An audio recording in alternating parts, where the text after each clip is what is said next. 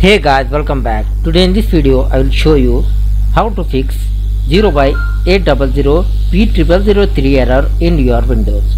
So for this guys, first method, just go to start and type here troubleshoot settings. Type here troubleshoot setting and select this troubleshoot setting system settings. So now here guys, you select the other troubleshooters. You can see here Windows Update. Just click on run and wait for complete this process. And after this guys, you restart your computer. Hopefully it will fix your problem. And the second method, go to start and open here command prompt. You type here command prompt. Right click on command prompt app and select the run as administrator. Type here guys command ipconfig //flush DNS and hit enter on your keyboard.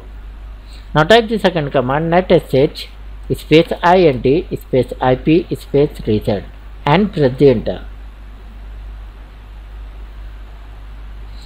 And type the third command netsh winsock reset and press the enter.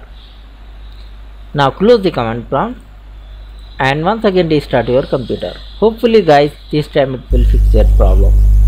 And the last third method, once again go to start, type your command prompt, right click here and select the run as administrator.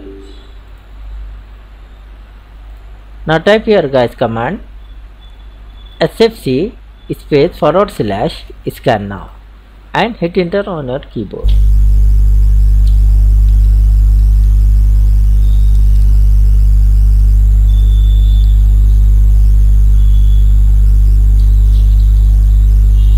You wait here guys for complete the verification process, and after the complete you close the command prompt and once again restart your computer.